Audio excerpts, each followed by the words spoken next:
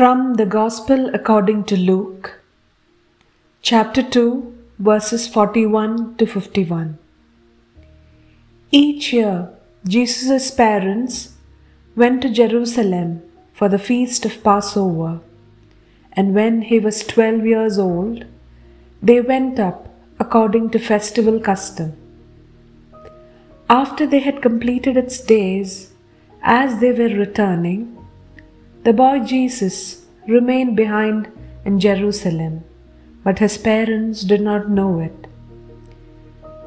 Thinking that he was in the caravan, they journeyed for a day and looked for him among their relatives and acquaintances, but not finding him, they returned to Jerusalem to look for him. After 3 days, they found him in the temple, sitting in the midst of the teachers, listening to them and asking them questions. And all who heard him were astounded at his understanding and his answers.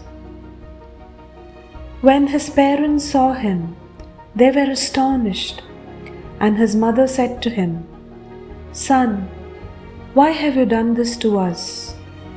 Your father and I have been looking for you with great anxiety." And he said to them, "Why were you looking for me? Did you not know that I must be in my Father's house?" But they did not understand what he said to them. He went down with them and came to Nazareth and was obedient to them, and his mother kept all these things in her heart.